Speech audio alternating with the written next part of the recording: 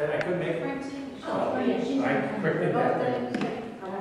Okay, let's, welcome to our, one more piece of business. April 7th, there's a Holy Garden Show at the Colony. I signed this up for a booth, 10 by 10 booth. We have the option of selling stuff or not. But we just need a couple people and we're going to get some volunteers. Sit there and answer questions. April when? Saturday, April 7th, from 10 to 4, I think, 10 to 3. You know, basically the Holy Garden Show. April 12th, I'll be doing that. Where you get to change. Your minute's the 6th. Whatever the Saturday. Saturday's the 6th. So anyhow, and then the proceeds from that, remember, 100% of proceeds, this is what we did last year, but I don't know how we'll do this year. That's a separate transaction. So anyhow, it's just some publicity for our club. Okay, so say that again. Saturday, the April 6th, from 10 to, I think, 4, so 10 to 3, I forget which. If you're interested, just let me know. That's a matter of sitting at a table and saying, oh, welcome to the garden club, and oats are good, and dandelions are bad. You know, words that effect. Just say, Where is it? carrying the flag. If we wanted to, we could get 2 10 by 10 booths. Did you April 6th or April 7th? It's Saturday, First Saturday in April. the... Where is it? It's at the Colony at the Amenity Center. The hour for that is 9 to 3. I'm not sure, that might be right. I'm going by memory now. Yeah.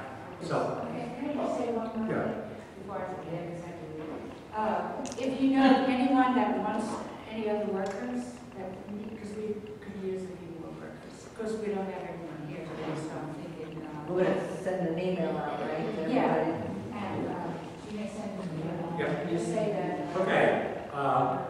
Again, what I'll be talking about is something near and dear to my heart.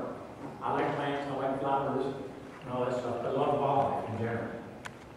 So what I'll be talking about is what can we do to encourage wildlife. So I'm going to give a little summary of what can be done. You can spend hours on a number of subjects. But I'll be talking about 2 different contexts. Is what can we do to support critters? You know, birds, all that kind of stuff. And then there's two cases. And I'm going to be passing on some of our lessons learned, positive and negative. Not everything goes right when you're in a garden, as everyone knows. Now, 2 contexts is one is backyard gardens, which most of us, many of us have. What can you do to stay? And the other case is farms and rural areas. If you have to know people, not, you know, something like we have a farm. Some people wasted the farm. But if you happen to know people who have farms, then this could be relevant to them. It kind of gives you a clue as to what Texas is doing to encourage other than just cow pastures. So that's what we'll be talking about.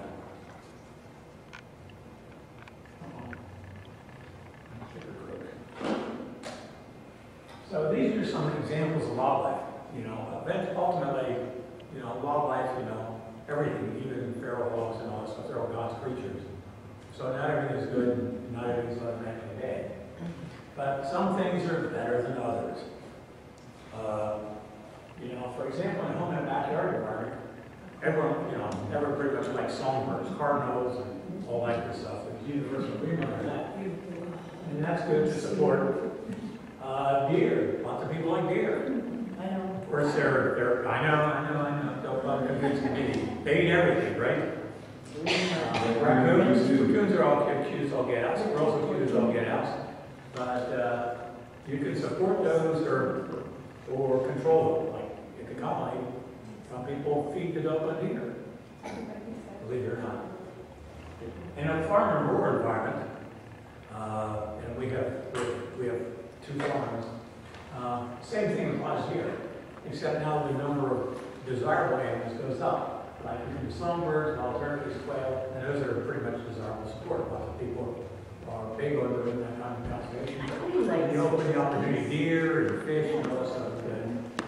And then raccoons, squirrels, and all that stuff can be good, but can be a problem too. But in any event, you need a plan.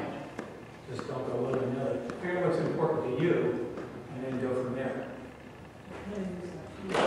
So there's essential elements of support of wildlife. This is from the National Wildlife Foundation. The essential elements: food, water, cover, shelter, and safe environments for raising the young and sustainability. If you want to support wildlife, you have to do those things. Number one is food. Of course, food is a big deal. Everything needs food to live. And one of the things to consider is native plants. Don't fight Mother Nature. Fair point that it's frequently the wildlife we're trying to support are used to living for generations before we showed up on what grew naturally. They're not necessarily looking for the latest, greatest arborvitae or whatever it is. And so plants provide food to all kinds of plants. And even the insects, you know, as you plant various things that butterflies eat and other things eat, it's all part of the food chain. So food's obviously important. Now here's an example of sort of a twofer.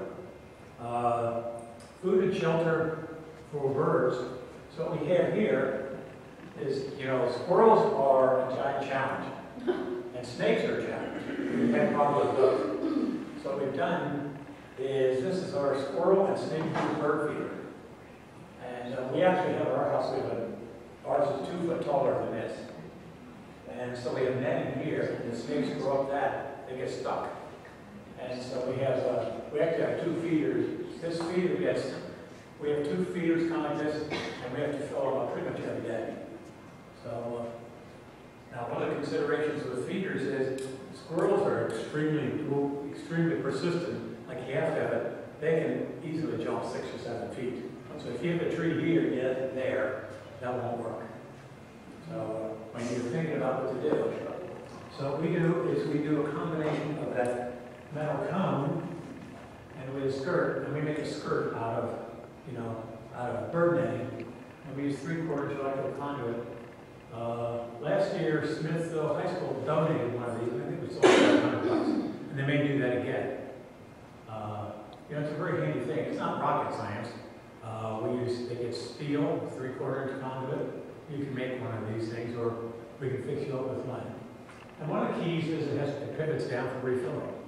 Because if the thing breaks on a bigger one, which is another 2 feet taller, it's way up in the air, because squirrels are an issue.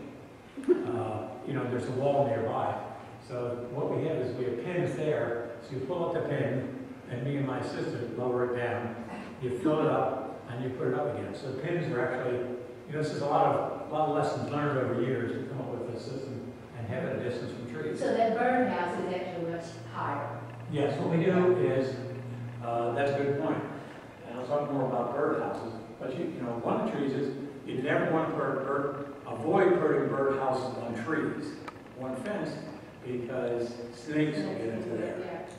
So So you have that birdhouse in there. yes, exactly. So you can mount a birdhouse up here, That's good. but to think about where you put, because snakes are an issue. I'll talk more about that in a second. But snakes can be a real issue. Particularly rat snakes can actually climb up. They can climb up that pole. They can climb up what's there. Water's a big deal because for a whole lot longer without food than it can without water, whether you're human or a bird or whatever it is. They need clean drinking water, and then, you know, there's various forms of water you can do.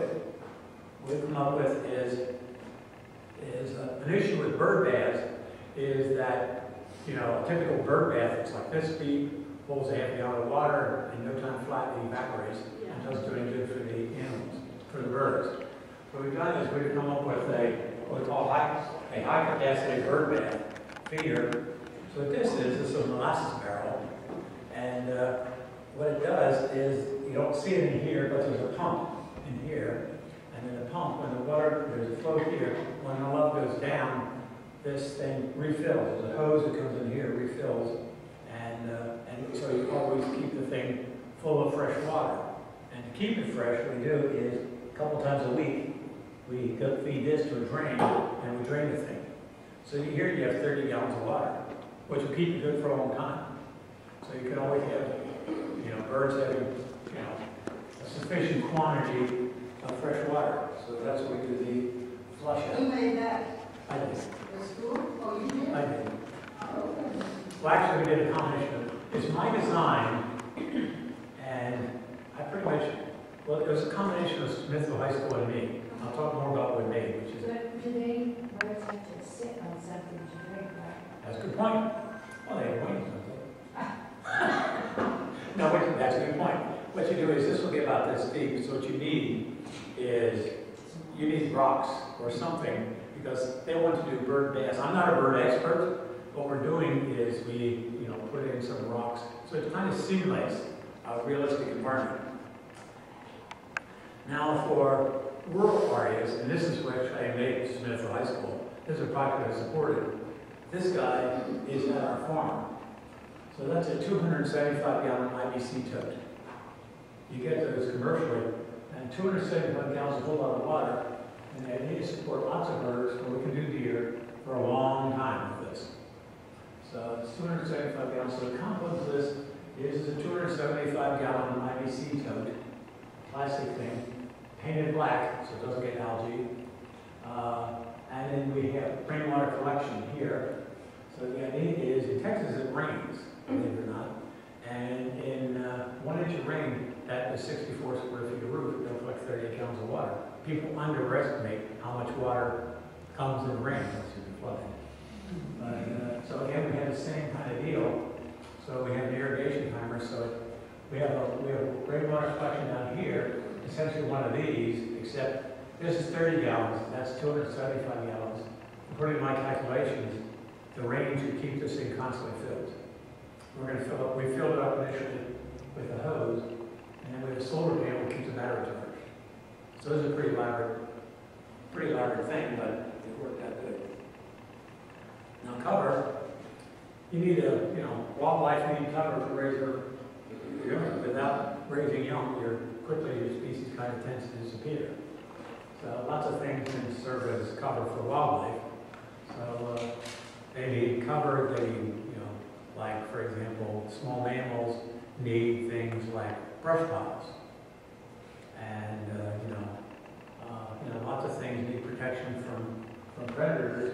Safety of predators is a factor. Here's one significant thing that people underestimate, is fire ants are terrible things in 27 different ways. I went with the Texas Parks and Wildlife guy. He said one reason that young get killed by fire ants and coyotes and stuff like that is placentas give off a very pungent smell, and then other predators detect that, and that's the end of the kill. So fire ants is a big deal. Just keep after the suckers. They might outnumber you, but you have better living through chemistry. So you need houses. So what we've done is we make houses like this, and like that. That's the Texas bluebird house. But there's plans. I'm going to send out this presentation, by the way, on the internet, to all the members. So this is a bluebird house. One of the considerations of birdhouses is the size of the hole is actually a big deal. You don't want it to be so big that starlings can set up shop in there. But this hole is actually a precise thing. And we actually set up game cameras in this thing. Cameras, you can see that. So this is a back house. And again, as you observed, you want this thing to be kind of... Van? Yeah, van. I couldn't see that. Right. And also they need a source of water. I have placed all the bluebird boxes that the Audubon Society has had. So there's a lot of them down in Cola Vista, the golf course, the golf course, let me put them down there. And then they have a source of water in the ponds and everything. And water's a big deal. You can't live without water. And then the next house is a van. You call it the duck house. No, it's too bad. And you have to clean them out yearly because other birds will also use those bird That's a houses. good point. Now, They will build nest on nest, but it's best to get them. and basically, there's different schools of thought, but one is to flush them out because they can get mice and stuff in there. So it's a duck house.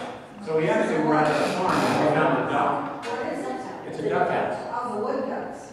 Yeah, that's our goal. We have a goal. Everyone has a goal. Like ours is wood ducks. Wood ducks are the prettiest bird ever. So they use that? Yes. So Jan and I were just there at a farm, and out we were there we have a game camera below us, and out we're there, this one about this over a mile. So we're just happy as a So plan excited. about that. And y'all don't have a pond? Yes, there's a tank here. Oh, okay. There's a big tank, maybe a tank. If we ever do a field trip to this thing, that We would want be to see great. video. We want to see you knocking. Oh, we have we actually, funny you should mention it, because we set up, we're big on game cameras, we have a dozen game cameras, and at our house, we set up in these things in there, in the we set up cameras, and I have one picture of Janet and her two sisters in their robes, looking at birds in their robes in the morning. I like the white whistling doves. You have to be They're a careful. cool thing. An issue with birds is they tend to disappear very quickly, such that the cameras work that good. And that's a bad The house. bathhouse. It's a very heavy. Now, This is a bathhouse. Just pass it around. This is a rich. What they do is, you leave it natural, and then inside there's things for little baggy things to go crumble inside. Well, it is. The amount of flowers. Yes, but they keep them. Yeah, and it's this way. But the idea is, yeah, you hold it just like, that's it, not a vertical, and then they hold it, there's actually a mesh in there. They go in there. This, just like this, and then they crawl up. We manage holes for trees. It's not critical, like 6 feet off around. Because, no, that's a good thing. They hunt insects. They hunt insects, literally, of course. So, that's a good thing.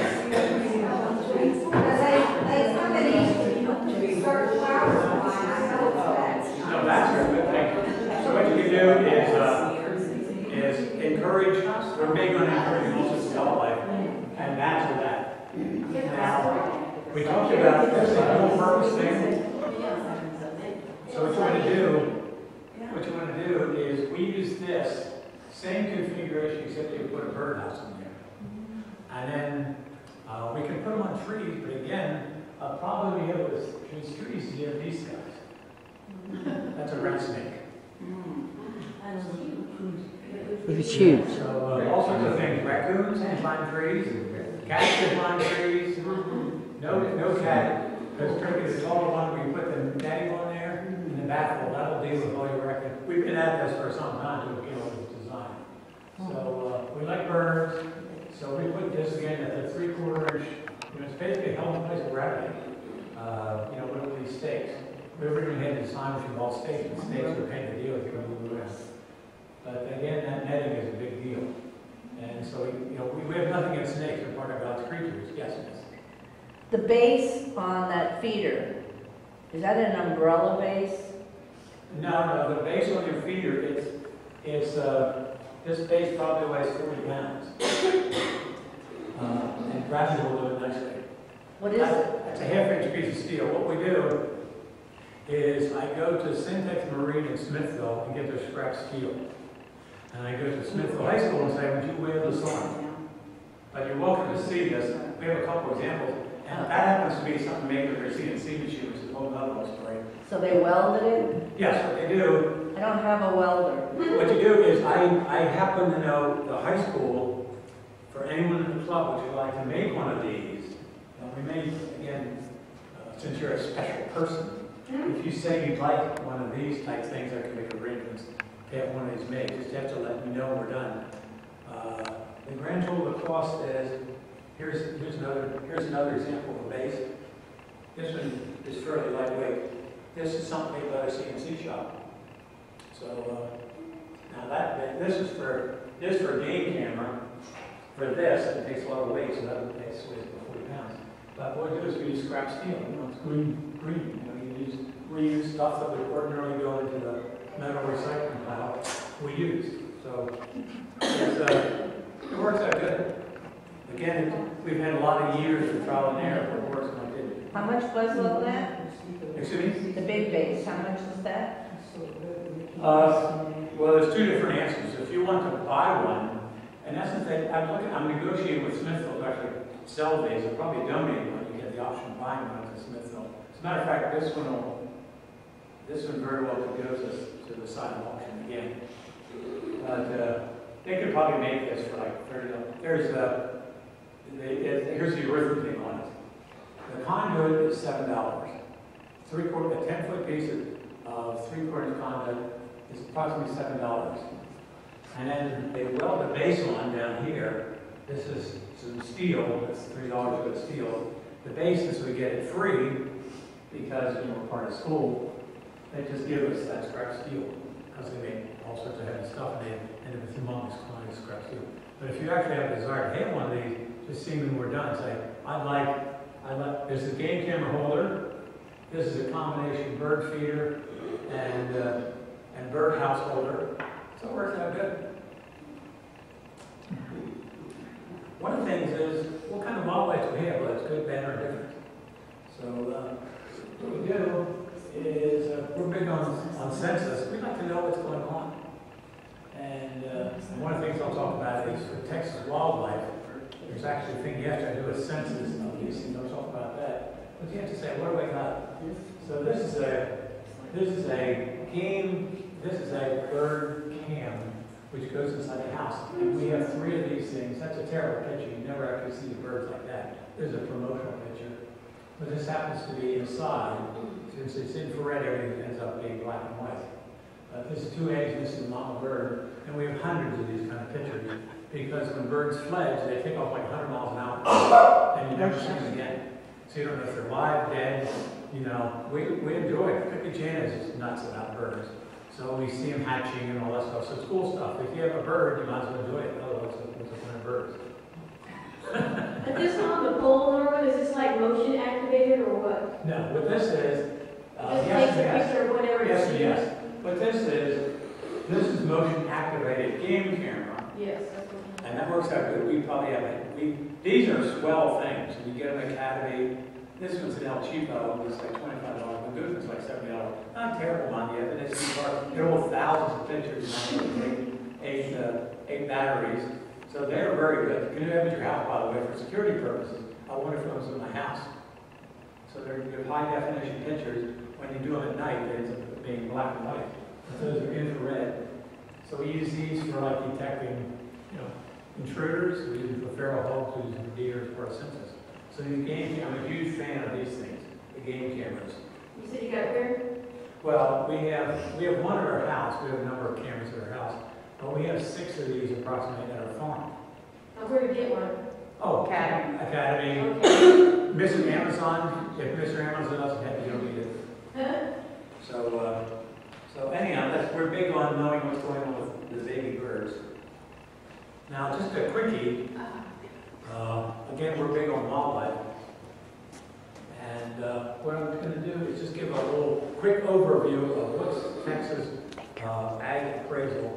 Because if you have property, what you don't want to do is I'm going to sell up and get chopped up into farming. So we're very sensitive to this because what's happening in this area is getting more and more populated. And if you have to pay normal property taxes, like if Joyce had to pay or we had to pay, then you're the incentive to sell. So we're big on ag for one, we'd like to not pay as much taxes. But, we'd like to avoid things being chopped into farmhouse. So, What's the minimum acreage for that? but it's 2 different answers. Okay. There is 1B1, which is traditional ag, and that's what most people think of as ag. So It's it's cattle, like- goats, even yeah. bees can be that. And what they have is they have animal units. And typically it's like 40 acres for this, approximately 40, 50 acres thereabouts, because you can't raise 2 cattle to call it a business. The IRS is sensitive towards hobbies versus businesses. When you do a traditional ag, you have to run as a business. Now, there's Texas 1D1, which is what I'm a fan of. And there's business doing this. You could spend, there's businesses doing this. They charge for plans and all that stuff. And I'm a fan of this, but there's a do-it-yourself operation. So what I'll do is give a very brief overview based upon that. And what this is about is the Texas property code provides for, in essence, reduced value. If you have property in ag, it's $1 an acre a year approximately, as opposed to fair market value. So it's a big deal.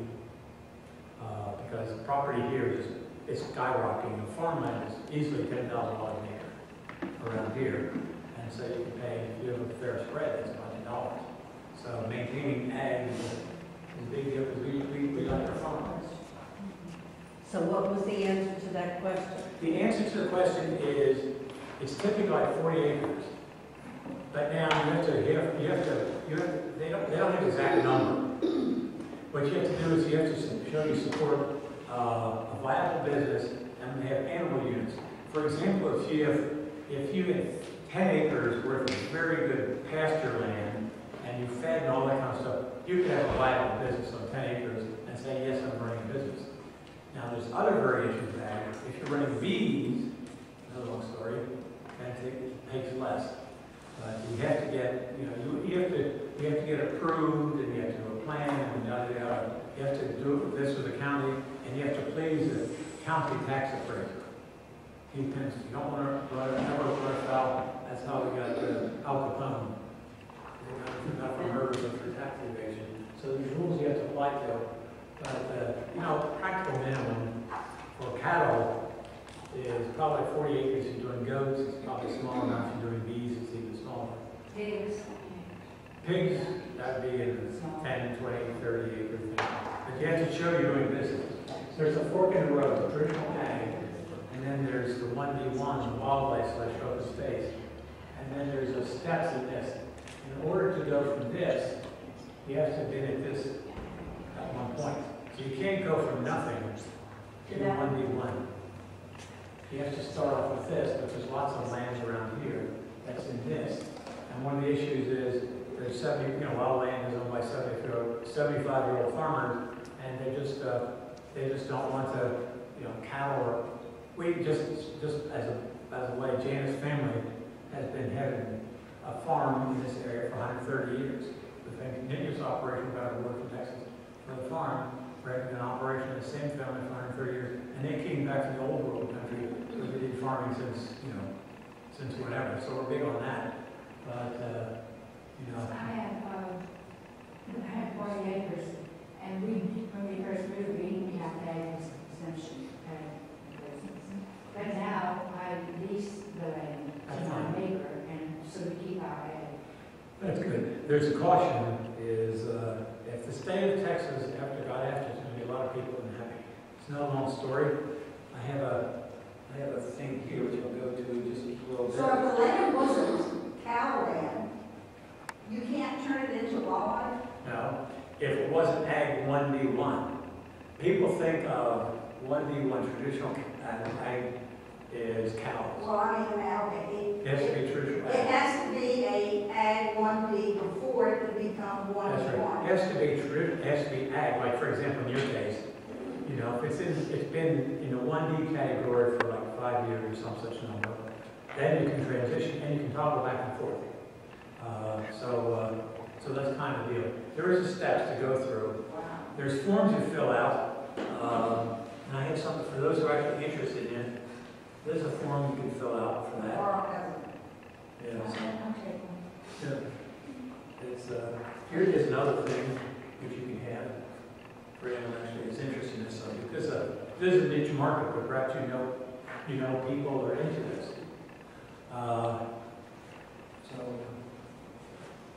So basically, again, it's typically you think of as cattle, but you can do bees. Actually, Texas is a big one. There's actually bees are a big deal. And operating farm business is both rewarding and challenging. So what you have to do to do 1D1, you have to do 3 out of 7 activities. Habitat control, erosion control, predator control, supplemental supply of water, supplemental supply of food, shelters, and making census counts. At our farm, we do 6 out of 7. But, that habitat control is, it's like brush piles and bird houses and that kind of stuff. Well, so which is the one you don't do? Erosion control. It's not an issue at I our was going to say, you didn't have land. Right. Okay. You have to do 3 out of 7. We actually we had the appraiser and I would plan for us. Predator control, fire ants, and shoot the feral hogs. That's the predator control. Supplemental supplies of water. We have this wildlife support system, and we have tanks and that kind of stuff. But supplemental can't be just what God gave you. You have to take active measures. Supplement food, so we'll put in food plots, we put up bird feeders and that kind of stuff. And shelters, that's like brush piles and bird houses and that stuff. And census, and that's the game cameras we look for animal poop and tracks and that kind of stuff. So that's the deal. So this is kind of our experience. We have a a 250-acre family farm between Janet and us and our various family members. That's been in place for 130 years. And now we've had for 2 years, we got a new 41-acre farm doing 1D1. So we have the best of both worlds. The nice thing about 1D1 is you can't raise cattle, you don't have to. Another consideration for those who think about this, it can be somewhat difficult to prove that you are doing cattle as a business. It's pretty hard to prove as long as you show that you can do these things. It's pretty hard you're not doing that. I'm doing things to support ducks and deer and all that kind of stuff. So that's kind of good. That's kind of good. These are the forms you have to fill in. I have some of those for extra cares. But this is facts and fiction. One of the things is you have to run, if you're doing traditional cattle and that kind of stuff, it actually has to be a business. It can't be a hobby. So this is, I have some of these sheets that are going to carry. And there's this multi-page form you have to do all of it. So it's a bunch of paperwork you have to do. Once you do the paperwork, then you have to do a report once a year. And it fills the form and life is good. So we just do that. It's stuff we do anyways. So we did is, this is from the, this is the assistant cookery nest that are here. This is what it is. That's a 275 gallons of water. And this is a 30-gallon thing for high-protein bird food. So that's like the bird feeder, the bird bath? It's 2 bird baths. So where do the bird, they go into that shelter? That's a good question. Boy, you must be one of my street people. I'm a plant. A plant, I know. No, good question. The question is, where do the birds go? And the answer is, we're not sure, to be honest. Because some birds like to fly in the air. Some like to crawl on the ground, like quail and stuff like that, and turkeys. And so we're not too sure. So what we do is, we have a 30-gallon, it's one of these 30-gallon barrels, which is, you know, a necessary recycled plastic barrel. So we have one of those for food down here, and one on top. And we have a tray like this on the bottom, and a tray like this on the top. And we keep them both filled. And so what we're going to do is we have game cameras to record and see what worked and what didn't. It's Because, like a bird spa. excuse me? It's like a bird spa. There you go. Thank you. My goodness, that's a smart my plan. Give that lady a prize. So anyhow, what we're doing is we've installed this farm at Kovar. We have to do the lessons learned, what works and what didn't, and we have to report on it. So we're going to do an annual report on this and turn it to Bastop County and say, we did this, and we saw feral hogs and all that stuff. So we're going to have 2 of these game cameras near here, set up our duck house in the pond, and we'll set up all the stuff you see here. After we're done here, this is going to go out to the farm for use. And so again, we have this is an intern we got to pick up. And so he's a wildlife student at Texas State. So his thing is he's going to do research projects. Like he said, well, I heard that if you have quails and you raise them just right, they have a 75% chance of succeeding in the wild. So sign me up. If you have something which is 75% chance, I have to like quail, turkey, and all that stuff, then life is good. So we're going to Have you started the quail yet? No, we have to do that. Quail are a special challenge. Yeah. One of the things they'll do with quail and all sorts of things is fire ants. Can I mention fire ants? Because they'll get at all sorts of ground nesting critters. And so we have to do the fire ants, we do the feral hogs, we do census. And so that's kind of the deal. So we want to do quail, we want to do, well, we have turkeys and deer and also, again, if anyone likes to have a tour of this, we could do it as a field trip sometime if you like a trip in the country. So Norman, talking about predator control, do you have coyotes and that kind of thing? Not that I know of, we hear them, we haven't seen them. Coyotes, feral hogs are worse than coyotes, but that's another story. Feral hogs. But feral hogs don't eat any other animals, do they? Oh yeah, What do they eat? everything. Feral hogs are omnivores. They'll eat anything, including themselves.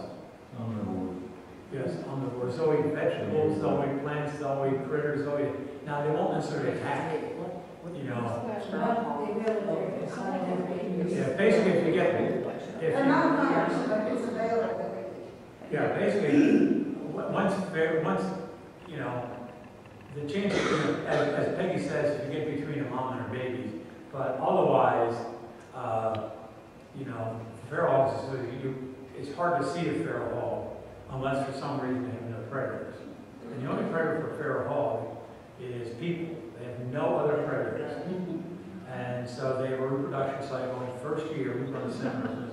First year, the female reaches sexual maturity, and she can have a litter about every 9 months of like 6 pigs. So start doing your arithmetic on that, and you can see why feral hogs can be such a problem. But they're not dangerous, particularly unless you get that. Because as soon as the word gets out, if you start shooting them, when the feral hogs have their staff meetings, whatever happened to Ralph? Well, didn't you hear you got shot? So they're taking off like a rocket. When they see people, they associate them with rifles, and so you don't put the fear of God in them. But it's rare to see them. The only one we see feral hogs are farmers. We know we have them is on game cameras.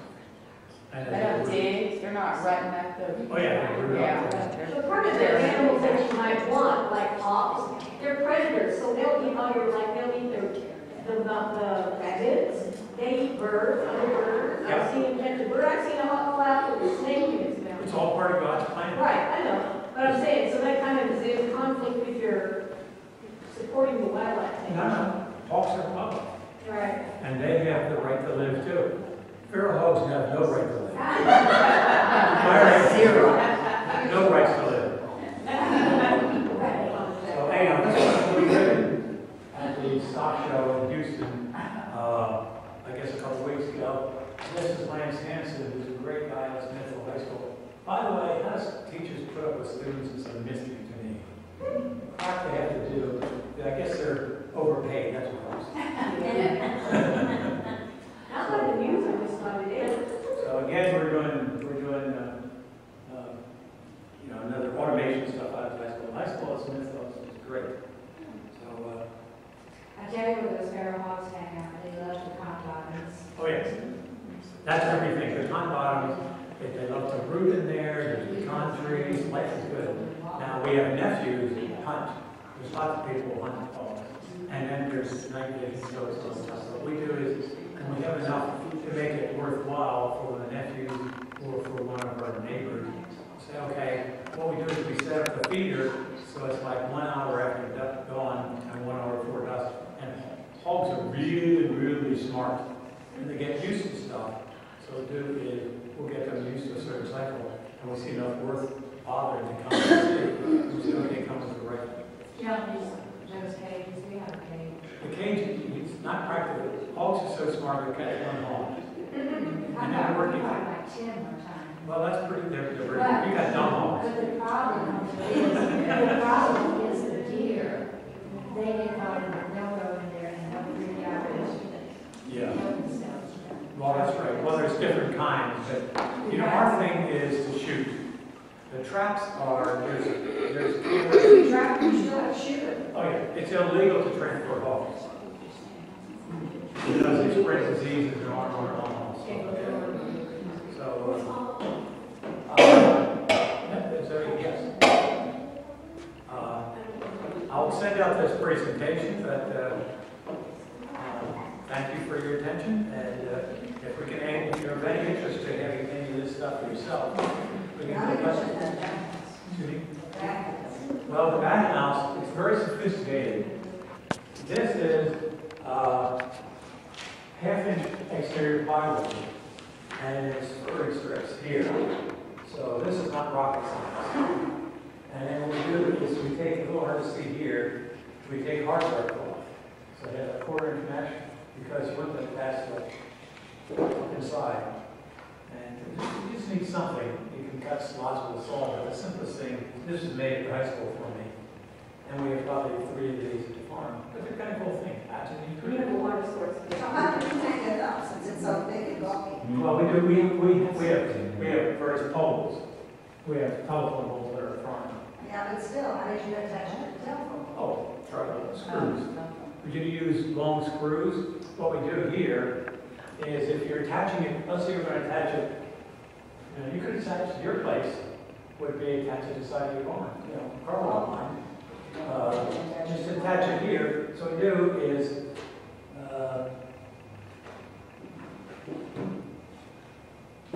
these are special high-tech holes, and you put a screw through here and then go into the, whatever you're attaching to. If you're attaching to a round hole, you attach a couple screws here. So if you want to replicate one of these things, I'm happy to sell them, but there's nothing to it.